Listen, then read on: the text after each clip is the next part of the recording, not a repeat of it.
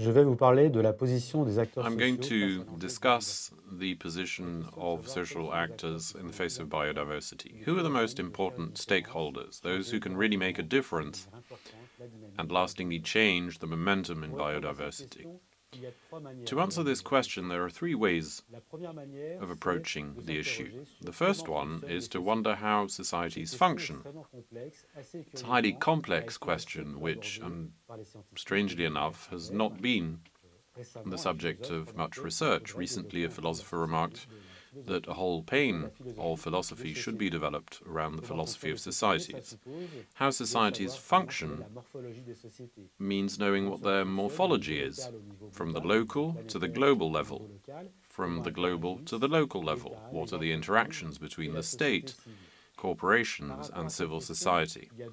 In terms of this question, there are two radically opposed visions. The first one is the position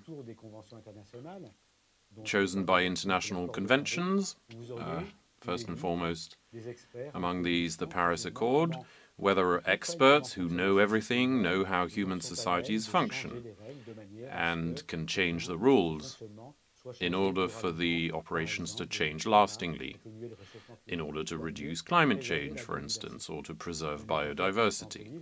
The metaphor is that of chess, where the experts understand the interactions and therefore place their pawns in order for the game to go the way they want. The other vision of the operation of society is the metaphor of the elephant, considering that human society is extremely complex and that any expert, however smart, however knowledgeable, can only see a very small part of the system. It's what is known as perspectivism. Each state, each company, each player can only understand a very small part of the system. And the momentum of the system as a whole, of the planet as a whole, is the result of a complex set of interactions between the states, between the masses, the people, the 7 billion human beings, or what is known also as the multitude. Another way to approach the issues of biodiversity is to wonder how the momentum in society emerges. Who gives the impulse? Is it the states?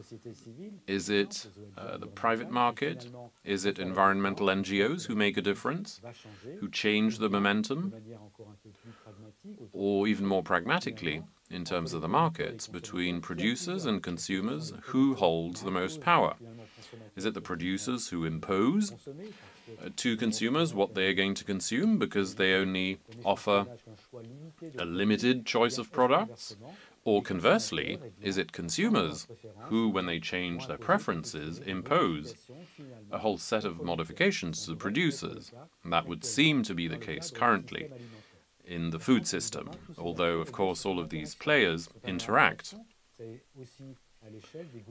Interaction on the level of governments and then voters. Voters impose change within government, and then the governments impose change themselves legally, but they remain at the mercy of voters and citizens. So there's a whole system of interactions where the influence of each player is very difficult to determine, and everyone can actually make a difference, especially if they know where they stand. They can have an idea of the limitations of their own possibilities, but also what the possibilities are with more or less intelligent interaction between stakeholders. There can also be coalitions, for instance, the short circuits or community-supported agriculture are coalitions of producers and consumers. The third manner in which to envision the issue of social players in the face of the problems of biodiversity is to wonder what has changed as a result of climate change or the deterioration of biodiversity. In that sense, one can say that until now we would negotiate with nature, we would develop human activity to the detriment of nature, and everyone was very happy because it provided additional income and benefits. But where the momentum in societies becomes radically different is that you can no longer negotiate with nature. Nature has its limitations, and the 7 billion human beings are perceiving these limitations. Based on that, negotiation between the stakeholders becomes much more difficult, because they can no longer expand to the detriment of nature. So now we cannot negotiate with nature, and that has major impacts in many aspects. 3 consequences. The first one, what is the possible extent of merchant activities versus non-merchant activities? Common services, which are environmental in nature, ecosystemic, environmental regulation systems, climate regulation, the quality of water and air, or pollination, which are services that are outside the scope of the market. How can societies make choices between merchant activities to exploit nature, such as agriculture or mining, and how they can balance that out with non-merchant activities, such as environmental regulation services? How can there be a better management of the commons?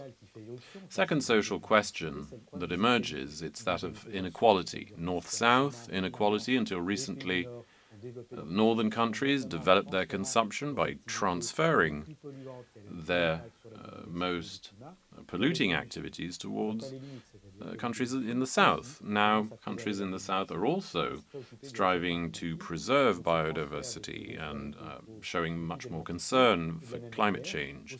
And in the same way, in wealthy countries, social inequality is also reflected in the fact that the poorest, the most vulnerable, are also those who are the most exposed to environmental deterioration.